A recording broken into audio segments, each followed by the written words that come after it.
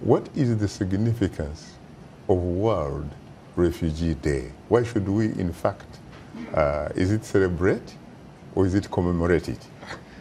It is important simply because it is a day that we recognize there are people called refugees and there are people called internally displaced people.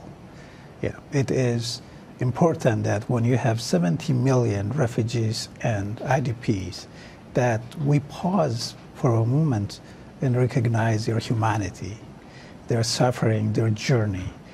So it's a day of reflection for all of us, because these people are like our brothers, our sisters, our neighbors, and at this time they are very much in the refugee camps.